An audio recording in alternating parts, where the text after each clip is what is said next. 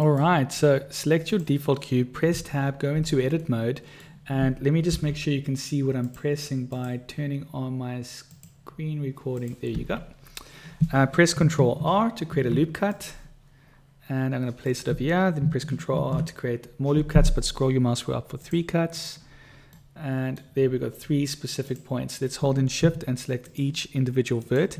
Now, next thing you want to do is press Ctrl Shift B, and that's how you bevel a vertices. If you didn't know that, please don't forget to like and subscribe. And then over here, if you didn't know this, click on Bevel, increase the segments to 5, and if you want this to be round, make this 0.1, or 0.05 would be more square. In this case, we're going to use 0.1.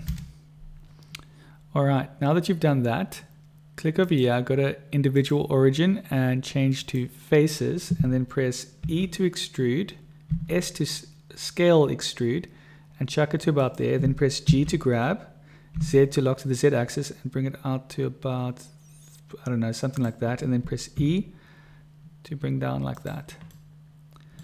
And next thing you can do is press tab, go into object mode, and that's how you create those cuts. Right click, shade smooth, object data properties, normals, auto smooth at 30, and we make this perhaps, just trying to find the right angle. I think 30 is actually perfect. Now we can just add a material and see how it looks. Go to material settings, let's change to glossy. Give it a strength of 0.1 so it really shines. And go to your Shift A, mesh, and let's add a plane, S10, GZ -1.